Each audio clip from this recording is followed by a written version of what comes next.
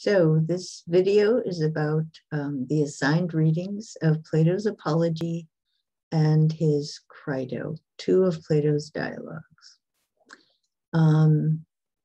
So I'm going to be Socrates at this point. All right, so my name is Socrates. I was just a stonecutter in Athens, although stone cutting was respected a lot more than it might sound like, because sculpture was extremely valued in my society.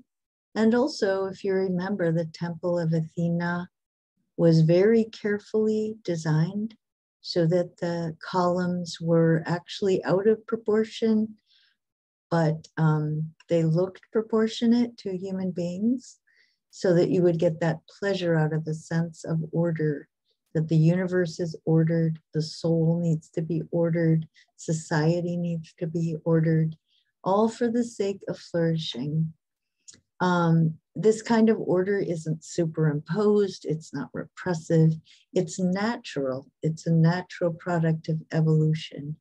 Evolution occurs according to a certain order, and also it gets more and more complex. Like reality desires to become more and more complex, just like human beings should naturally desire just to explore, to use their minds, to engage in all sorts of activities. So being a stonecutter was really a part of cultural life. But I didn't have the status or the educational background. So even though we officially had a democracy and it was designed to get a much larger number of people engaged in public life than any other society we ever knew, there still was definitely an elite class. And Plato, one of the young men that used to follow me around, was definitely a member of that class. Both his mother and his father were from respected old families, right? But so the story of my life is agonizing, really, because all I thought was that I was trying to be a good citizen. And I was trying to do my duty, my responsibility to the city and to my fellow citizens. And I ended up getting killed for it. So I need to tell you my story about my way of life. And then you have to decide, was I guilty? Should I have been killed for living this way? So what did I get accused of? I got accused of not believing in the city's gods, the traditional religion, and of corrupting the youth. So here's how I explained my life to the jury. And what the explanation shows is that Athens lost its democracy, spiritually lost its democracy way, way before it actually collapsed and they elected a dictator. There just were not very many people in Athens at all who were interested in thinking like a citizen. And our founders and the poets, everybody who had set up all of those institutions that I talked about in the last video, they all knew that life is complex and ambiguous. People are going to have different opinions. You must learn to listen to other people. If you have opinions, you have to give reasons. So other people might disagree with you, but you can agree to disagree as long as a person is tying their faith and any sort of idea of good to a set of arguments.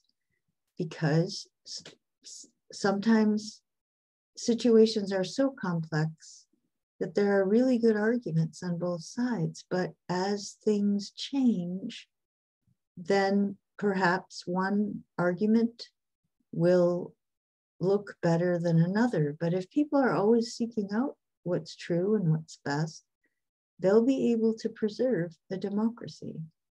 If they're very critical of anybody who tries to use fear or tries to use fantasy to gain control over other people, trying to claim to know what they don't know, like the will of the gods, or try to claim that they can they have the power to control more than they can control, or if they think they have some fantasy about how rich they can get or how powerful they can be. Like, why would they want to be rich or powerful? Why don't they want to be an engaged citizen? Or people who appeal to fear and they're excessively afraid. And so they look to somebody who seems like they're in charge. Again, you're going to lose your democracy. Anybody who oversimplifies situations and thinks that there's a silver bullet answer, that's the death of democracy.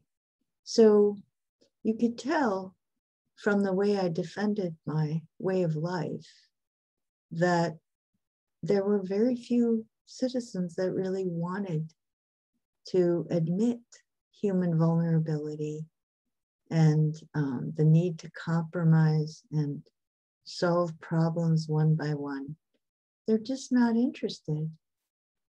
So when I talk about how I went and questioned people, but at the very beginning of that, my defense, I said, all of you out there, the jury, and this is true,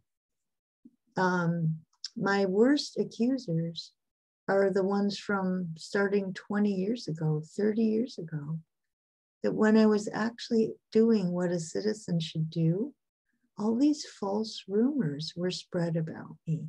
People said all sorts of horrible things about me way before that, which means the majority of Athenians didn't want anybody doing what I was doing. So they weren't interested in democracy. So what did they think democracy was? Well, freedom to do whatever you want. That's not what it is. But anyway, so I knew when I stood in front of the jury that they had already made their decisions. They weren't going to listen to me. They had closed their minds, right? And they had oversimplified the situation. And they had believed in people who used false rhetoric like Meletus and people who didn't conform. I wasn't a rebellious person. I was, I was pretty humble, like nobody. Anyway, I got accused of being things that I was not.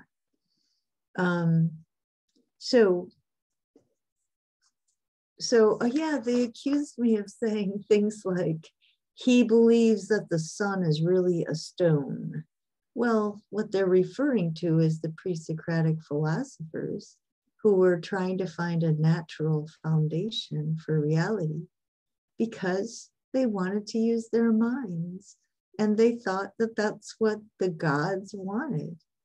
The way the universe evolved was such that we had minds to understand, the universe was understandable. And so the speculative thinkers thought they were engaged in a very sacred activity of seeking out the underlying causes.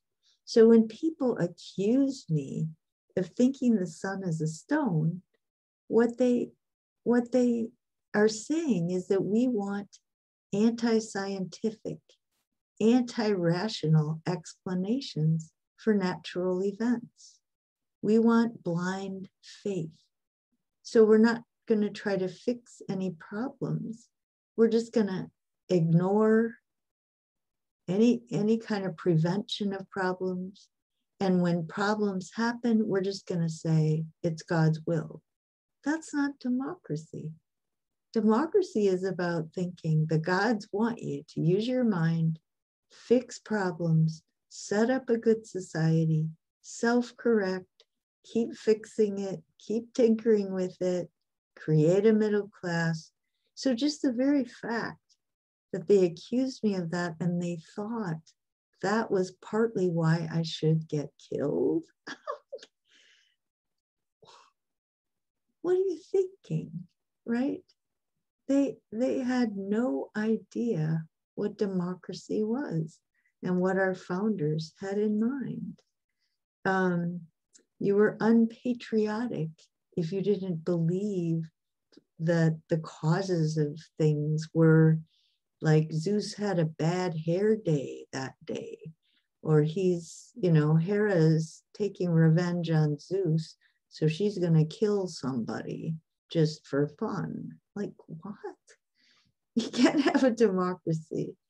Okay, then the other thing that the people thought I was a sophist, that I was, the sophists were the educators, right? Again, I talked about that in the previous video. And the sophists got paid a lot of money to teach the rich class how to be persuasive. So right away, when I started my defense, I said, people are telling you that be careful because I'm really good at rhetoric. I'm this big sophist. I'm not, right? And the fact that people couldn't tell the difference between me and a sophist, again, they don't know what democracy is, because the sophists were foreigners and they were actually moral relativists. They didn't believe there was good or evil. They just taught rhetoric, whatever. Here's a tool for people to get what they want. And they just assumed the Athenians had their own set of values. I'm just giving you the tools so you can actually achieve your goals. Well, that's a corrupting influence, because in democracy, you have to assume there is a truth. There is a better and worse way to run a society. Human beings do have natural capacities, and the society is accountable to be structured to provide opportunities for them to develop those capacities. So I was not a sophist. I wasn't a relativist. I didn't teach rhetoric. I didn't use rhetoric, but it's just people could not get, they couldn't tell the difference, which means they're not interested in thinking like a citizen in a democratic society. They not only did they not accept complexity and ambiguity, they thought it was cut and dried that I was a sophist, which is exactly wrong.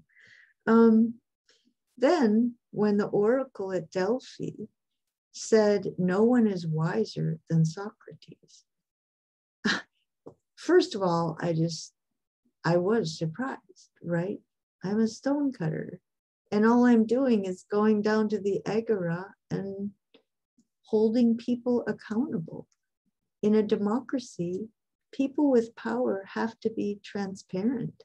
Somebody has to ask them what they're doing, and they have to answer, because if they can do whatever they want and never are transparent, that's not a democracy.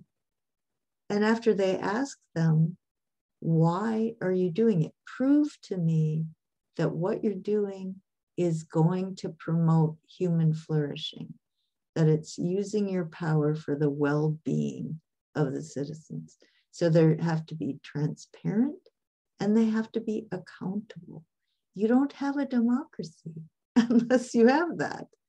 And that was all I did. And yet I was accused of being unpatriotic and sacrilegious and corrupting the youth. I didn't believe in the city's gods. I mean, Come on. That was, oh my gosh, it was so upside down, right? So the people also needed to know, people in positions of authority, especially political authority, they had to know if this person was competent. Do they know what they're doing? And then, are they using their power? Do they have the knowledge base? And then do they know actually how to manage and how to implement their knowledge? Because you need to expose if the appointed positions, the positions appointed by the elected officials, if they're given that job because they're competent and they're just, or if they're given those jobs because they belong to the political party and they pay money to promote their candidate, but they don't have any training in what the job is about, and they don't have any proof that they're good at managing people and using their power, hiring the people who will apply the rules for the benefit of the people. You have to know if they are what's called political hacks, right? Completely incompetent, but the rulers are helping their family and friends. Of course, there has to be transparency. Well, then I used to ask the poets, right? Poets are called poets. They should be called poets because they can educate us. And they use music and the arts to touch our hearts. So they want to educate us emotionally. They want to teach us how to feel. It's not giving a sermon or a lecture. It's an experience, an engagement, getting in touch with your emotions. So, of course, they need to be accountable because they have this power to trigger emotions. Okay, show me that you're doing it in a way that educates people rather than manipulate, right? So the poets needed to be accountable. Otherwise, they might be in it to make money or to gain status or to gain some kind of power. And they're just tapping into irrational emotions and sort of legitimizing people's irrational emotions, and they're even making it worse. So of course they need to be accountable, because again, citizens in a democracy need to be emotionally mature so that when they exercise power, they vote on these really important decisions, they don't react in an emotionally immature way. Then there are the manual artisans, just like the shoemakers, right? People that have a skill, but just because they're good at making shoes doesn't mean they're good at running a society. So, I would ask them, what is justice? How do you understand how to run the city? What do you think of this policy or that policy? What do you think of this leader or that leader, right? Because we're supposed to talk about this stuff. And then I found that they really were arrogant, right? They thought just because they voted for things that they didn't have to be informed, right? I can vote any way I want. Well, do you know anything about this person that you have to decide on? Oh. Do you know any of the big issues? Oh, but I know enough to vote. I always vote. But if you don't engage, right? If you're totally ignorant, why should you have the power to make decisions when you haven't gone down to the agora and got informed about what's going on at the assembly or what's going on in the jury, in the criminal trials, and learning about what decisions were made? And I mean, if you're not doing any of that, should you vote? Well, of course, right? I'm a citizen. Okay, so then the young people would watch this happen. And, sophomore, the word sophomore in Greek means wise fool. Why? Well, because sophomores often are really good at criticizing adults and seeing their hypocrisies and their weaknesses. But that's because they have not yet chosen something. And often when they decide, to go with this profession, then all of a sudden, well, it's not that cut and dried. Like it never was. But anyway, so when they're in that kind of a mood, they come and follow me. And I did speak to them, right? I spoke to them saying, you don't want to make those mistakes. You need to educate yourself. You need to become more mature. Don't just laugh at these people. Avoid making those mistakes. And then Meletus, his argument against me was that Meletus was blind obedience to your country, your family, and your religion, and loyalty, right? But if you live on the base of loyalty, then no one's accountable to the rule of law. You'll break the laws, you'll ignore the laws for the sake of your family or for the sake of your church or whatever. And then you don't have democracy. So Meletus was not a Democrat, not interested in democracy. He was interested in the appearance of being virtuous, not the reality. And then when people were saying to me, and I said that, I said, people have said to me, well, aren't you afraid you're going to get killed? Well, all I'm doing is being a good citizen in a society that I really like, and I want to preserve it. I don't worry about if I could get killed or not. What I decided is that if I stayed home and did nothing, that would be, I would be a coward, right? So I needed to have the courage of my convictions. If I believe I'm doing what I'm supposed to do, I have to do it. I can't be a weenie. I can't cower in the face of the corruption that I see all around me. So the other thing I noticed that I pointed out to the Athenians is that they waste so much time. They get dissipated energies. They get so preoccupied with all sorts of petty, stupid things. And they join these little clubs and they entertain themselves. They dissipate themselves. They get all hung up over stupid stuff. And the thing they ignore is the one thing that's so valuable, respecting your own humanity and your own dignity. The ability to think like a citizen is a higher order kind of thinking, the ability to have empathy with other people. And so to just ignore that and get obsessed with things that are worthless, I just kept telling them, you shouldn't do that. I was like a father. Good fathers should tell their children those things. And then toward the end, I pointed out that the jurors were mad at me because I didn't bring my family in. Because I had two little kids and a teen, sort of adolescent and two little kids, even though I was pretty old. But I told them, yeah, that's what a rhetoric teacher would tell you to do.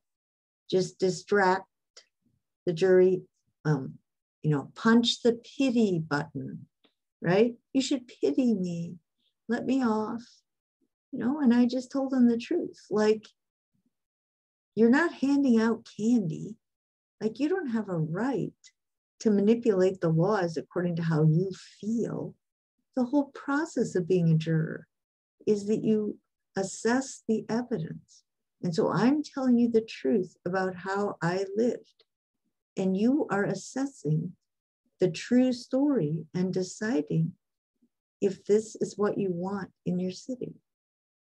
And then, of course, they voted against me, which just make it blatant. It was already obvious nobody cared about democracy. But then they voted, okay. And then they voted to kill me. And so it was so blatant. I just told them, look, you're going to get a terrible reputation in the rest of the world because you pride yourself on your big democratic society, and then you go and kill the person who is the only real citizen in the whole society. And apart from whatever you think, everybody else in the world knows that. They know that my way of life is what you have to have in a democracy. And some of them say, yeah, and I don't want it, and I'm glad I don't live there. And other ones say, yeah, and I sure wish I could have it, and I can't believe the Athenians didn't want it, right? Whatever it is, they know, people in other societies know that the way I lived was the way you have to live. So the only thing I really worried about, which came out at the end, was that my children get raised to care about what matters. And I was going to die and they were going to be young. So that was the thing that bothered me. So I have one last lecture to give you. Then I'm going to stop the video, and in class we're going to talk about it. And then I'll start the video again about Crito. But here's my one takeaway. I have one extremely important piece of advice for you.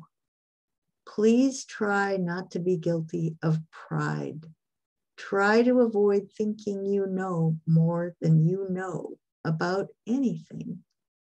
Try not to stereotype people. Don't spread false rumors. Don't fear people who disagree with you. Try to stay curious and open. Always be ready to consider any issue from many angles before coming to a conclusion. Be willing to change your conclusion. Don't worry about how it makes you look to other people. That doesn't mean you shouldn't love your country and its laws and institutions. You have a democracy, the greatest political system. But in order to preserve a healthy democracy, you have to have carefully thought out way of life. Some people who defend traditions are really moral, and some are corrupt. Some people who challenge the status quo are really moral, and some are corrupt. We all get deceived, and we all can deceive others. But don't tell yourself a lie about yourself, because that's the ultimate deception. Don't lie to yourself. Yes, I had a different way of life, but I cared about justice and virtue, and I did have the courage of my convictions. So was I a great asset for democracy, or was I a threat? How would you vote? So I'm going to shut this off, and we're going to talk about it in class. But on the video, for right now, why don't you write your notes about what you want to say in class? Okay, so this is dialogue with Crito and Socrates. And Crito is going to explain to you why he did what he did, what he did in the dialogue.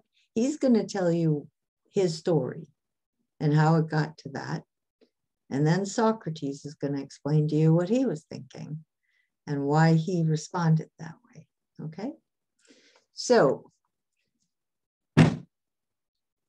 God dang it, I love my city-state as well as anybody else. I support my city-state. I'm a good Athenian citizen, and I also love my friends, right? I I'm one of the people who has the power and the money to make good on that, right? I love my friends and I protect my friends. I'm a good friend. I'm a loyal friend. I love the gods just as much as my political enemies, just as much as any other Athenian.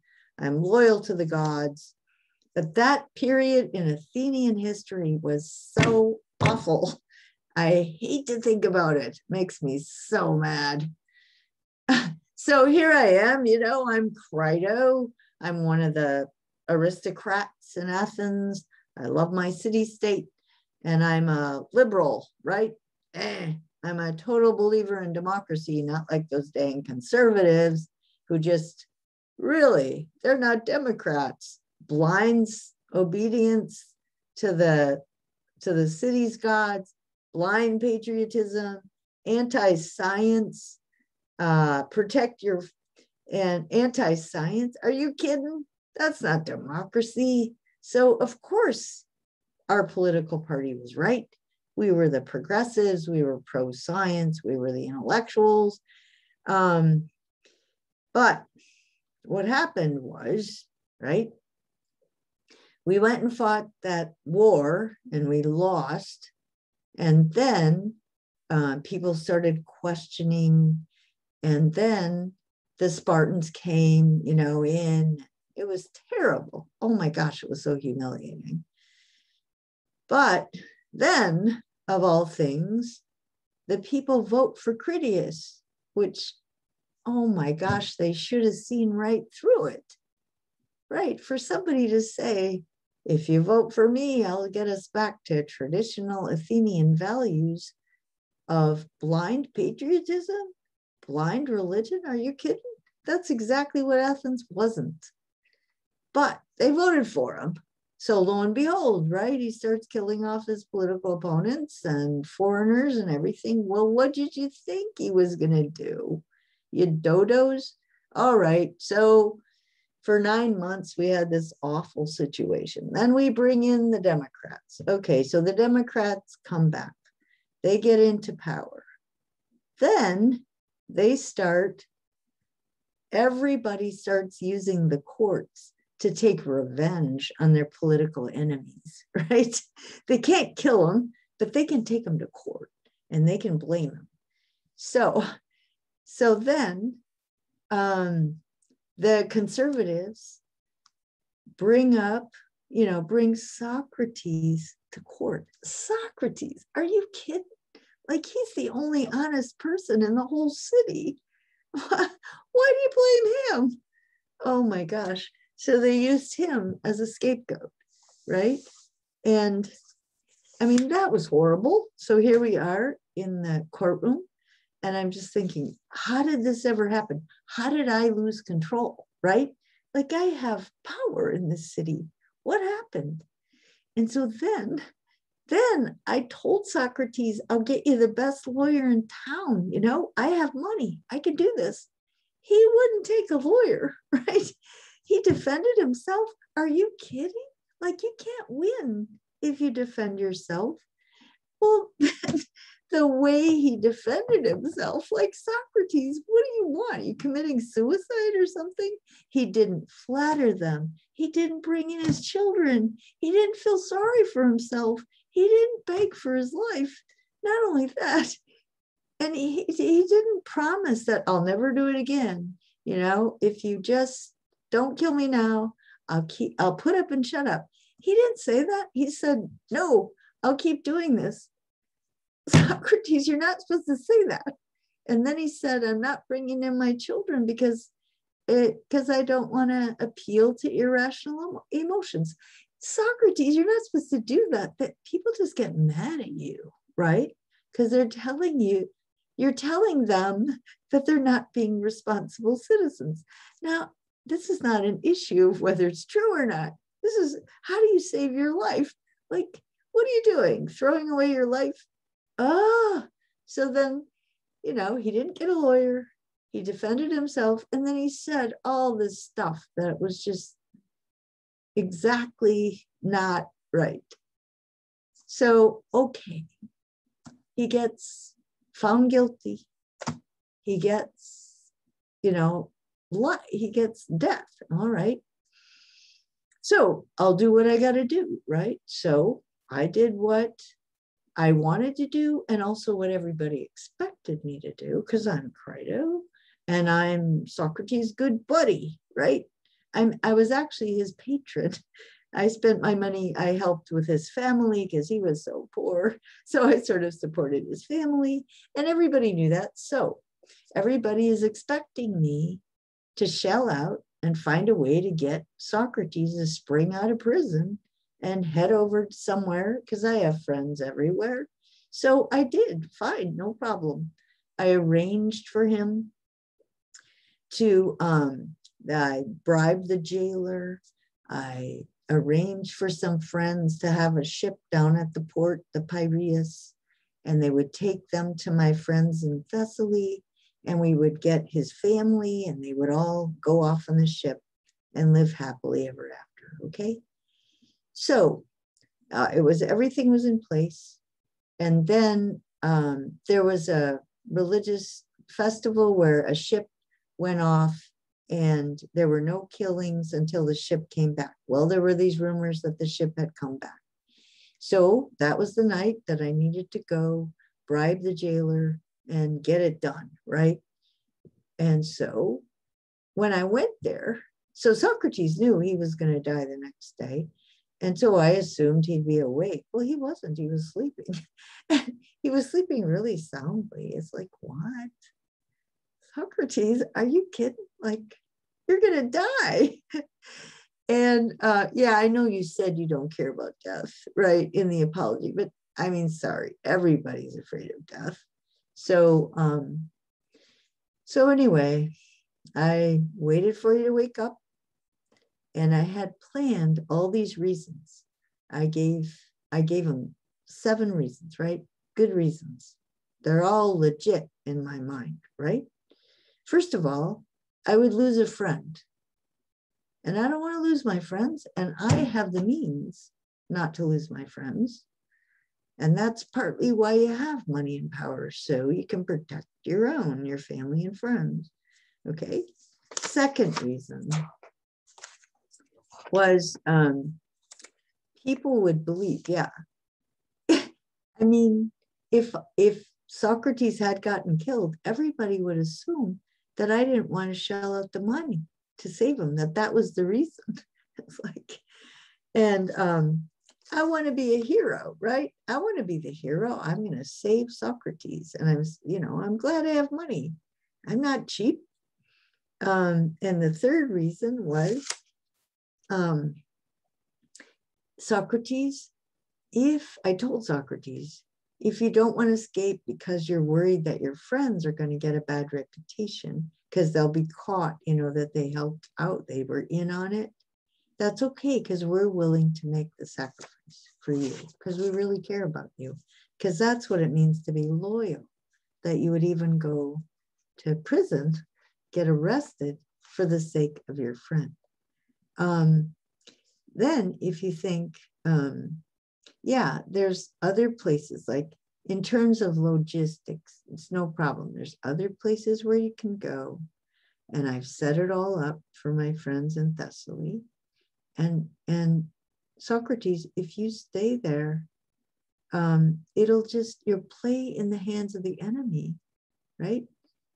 Because if you stay, you're agreeing that you are a criminal, right? And you're accepting the punishment.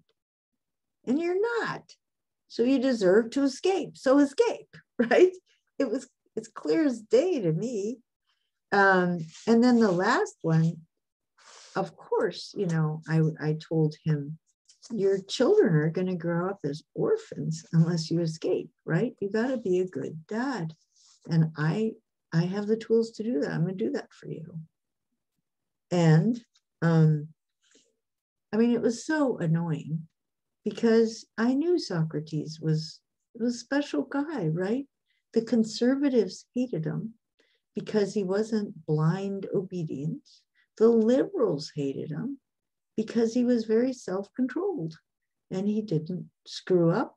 And he also went to the temples and followed their religious rituals. And he definitely had all the virtues that we associate with being pious or righteous. And some of those liberals were pretty in your face, anti-religion, or promiscuous, self-indulgent, or they were relativists. And, you know, they didn't like Socrates because he was too traditional for them. And so I recognized that he was really better than any of those other people. And I wanted to be a hero. I didn't want him to die. So I just didn't think it was a problem, right? And I had all these good reasons. And then he didn't go. Like, oh my God, it was the worst of the worst. And I hate to think about it. Anyway, so that's Crito. So all of you in the class, you can stop the video right now and write down if you agree with Crito or not. But I'm gonna keep it going, and I'll be Socrates. What was Socrates thinking, right? Well, Socrates is gonna say, you know what? When I found out that the ship was coming in the next day, I knew I knew that Crito would come there and try to get me to escape, because I know about the Athenians and the way they think. And the thing that's really revealed by that event is that nobody in Athens had any respect for the rule of law. The rule of law is the cornerstone of a democracy. And so, again, we didn't have a democracy.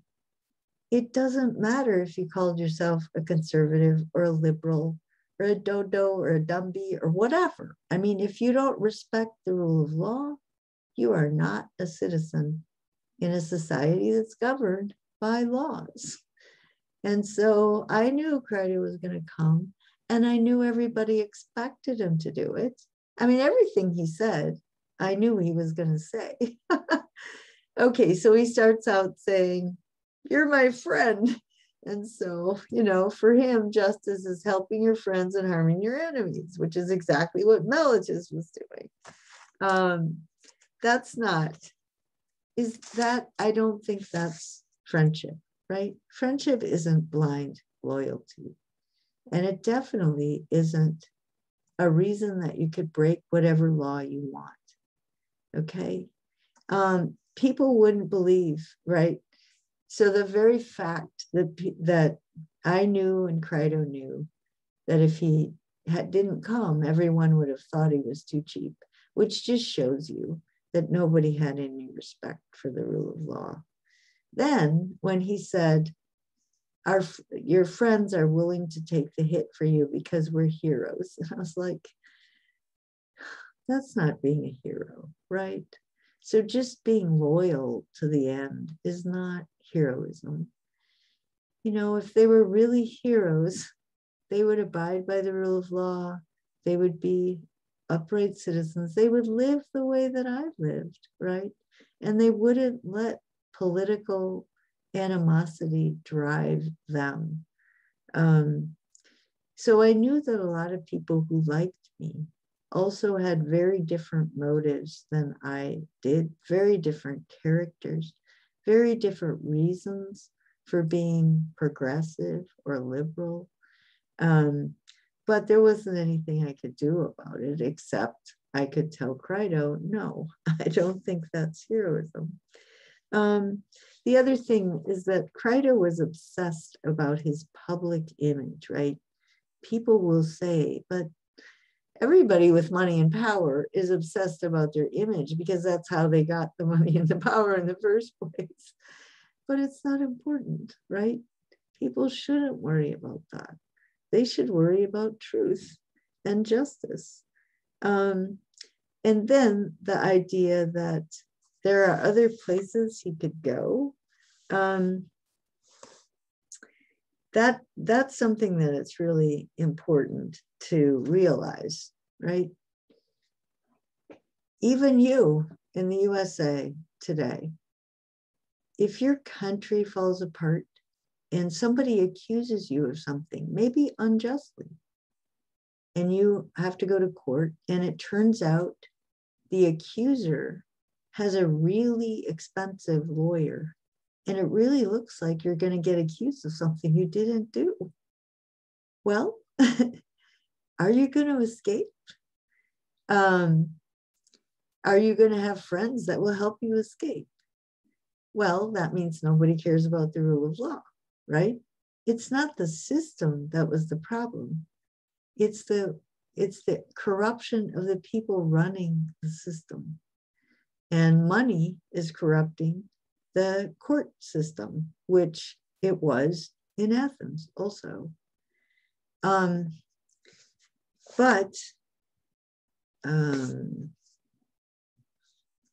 Oh yeah, the other point is that there isn't anywhere for you to go, especially if you have children. You must think about this.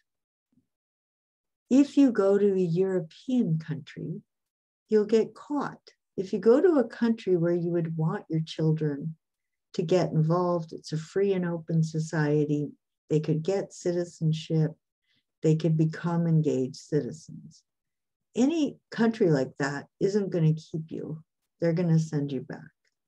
The only place you can go is to some remote place, Papua New Guinea, maybe, some place where they wouldn't care. They wouldn't know that you were a fugitive, or they wouldn't care. But then they would tell your children, oh yeah, your dad's a lawbreaker and that's why you're here. And the children would have no opportunities. They would have really crippled lives, right? Whereas if you stay in America, they can. So it's just a better life for your children. If you get falsely accused, just to stay. And that was true then, and it's true now. So, and people like Crito, they really don't believe it. They really don't get it. But if you understand that, then you should really worry about your country and make it a good place, because anybody can be unjustly accused at any point. And if the system is corrupt enough, you're going to lose. So I do think you should realize you have skin in the game, like it matters, not just in principle, but in fact. I can't believe how indifferent people are. How many of my students at Lyon say, well, I don't think about, how can you possibly not think about it? Like so much of your life is affected by it. It just boggles my mind. But as I said, my dad marched in Selma when I was 10 years old, 8 years old. I mean, there was no such thing as not thinking about these things. So then, after Crito, gave all of his reasons, and I argued against them, right? So what I said, ultimately, I was worried about my children, right? But just like Euthyphro, remember I said he thought he was part of the solution to set up himself as somebody who really cares about the gods? And he was really part of the problem because he was undermining people's assumptions about the gods, respect for your parents. Just like that, Crito thought he was part of the solution when he was really part of the problem, which was lack of respect for the legal system, and then the ability to ignore the laws or to pay an expensive lawyer to get out of stuff. So he wasn't the savior, right? So then in the last part of the dialogue, I pretend I am the laws, and the laws are talking to me and saying, look, we gave you stability. We gave you, we protected your children, provided education. Yeah, and the whole point is that we are creatures of culture. We depend on laws and institutions. We can't live without them. So government, political society is a very, very integral part of our survival, and then especially of our flourishing. So yeah, I didn't leave Athens. I liked Athens. Where else should I go? Athens provided me all these opportunities for being engaged in public life. Why would I want to go anywhere else? So if you want people to have the leisure time and the opportunity to engage in public life, artistic, scientific education, all that really high quality stuff, you are even more dependent on laws and institutions, because you have to have educational institutions and institutions of artistic creativity, science. I mean, all those things make societies more complex, more laws, more institutions, but also they give people more opportunity to develop themselves. So the last part of that dialogue is just pointing out that, you shouldn't undermine the laws. And Athens, the problem with Athens wasn't the way it was set up. It was the corruption of the people who were applying the laws, voting for things. It was the people that was the problem. In other societies, it's the system that's the problem. But any place where the system would be a problem, you wouldn't be able to read Plato's dialogues. So that's not relevant. Plato is read in societies where it isn't the system that's the problem. It's the people. So my final statement here for this dialogue is what I said to Crito and what I say to you and what I say to anybody who bothers to listen, right? A good person does not worry about what they think, whoever they is. A good person only asks what is the right thing to do and is guided by reason, or the mind, nous. This is the capacity we have to seek good and evil and to get to better and worse understandings of it.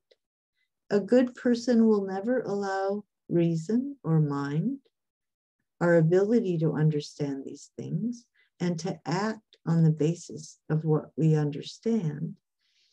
A good person will never allow that capacity to be corrupted by pressure from other people. Even if they threaten to kill you, right? You're not going to let your mind be polluted. Not mere life, but the good life. An examined life is the life worth living. A good person never does wrong intentionally. They might think they're acting well, and then they decide later that they made a mistake. But a good person will never act deliberately against what they believe is wrong. A good person will never injure anyone, even if it's retaliating, right? Even if they get injured, they will not fight back, because it just creates chaos and you destroy a free and open society. A good person recognizes that human beings need a system of law and order to survive. The more developed or civilized a society is, the more it needs social institutions and laws. In a democratic society, people are free to leave. You don't have to stay. It's just that people in their right mind would know that they've got something pretty good here, and they wouldn't really, be that interested necessarily in leaving, but they can always choose to leave. But if they choose to stay, they have to accept the decisions of the courts. They can't just all of a sudden run away and then, undermine the system. That's not playing fair, right? If you live there, you have to accept it. Now, out of all of Crito's arguments, the one that I felt the worst about was the one about my children. Okay, I wanted to raise them, and I wanted to raise them to have good values. But I had to ask Crito and my friends to raise them for me. And at the end of the apology, I did say that. Please teach them to care about virtue and justice and criticize them if all they care about is money and power. Because there wasn't anywhere I could take the children. And also, it really mattered to me that I didn't know what Crito was going to tell my kids, right? What if he tells them, yeah, your dad was irresponsible, now you're an orphan, and then my children would be mad at me for eternity, right? Or if he's going to tell them, yeah, your dad had the courage of his convictions, and he was trying to avoid corruption in Athens, and the Athenians didn't pay any attention, and the city fell. And then when it starts recovering, it blamed him for the fall when he was the one that was really trying to prevent it. So if Crito would just tell my children that, right, then, I'll be happy. I just don't know, right? I have to trust my friends. But the problem is every time you have a child, parents are always having to decide, how much should I publicly criticize corruption? And then my children, people say nasty things about me, and my children get maybe demoted or gossiped about, or, socially marginalized. So your children, suffer if you speak out. But the trouble is, if you don't speak out, then your society goes to pot. So parents always have to make decisions, how much to speak out and how much to put up and shut up so the kids can have stability. There's never one answer to that question, and it's always an issue. So now you're going to have class, and I can find out what you think about Socrates' way of life and about Crito and Socrates. Should he have escaped or not? What would you do if you were unjustly accused, and why?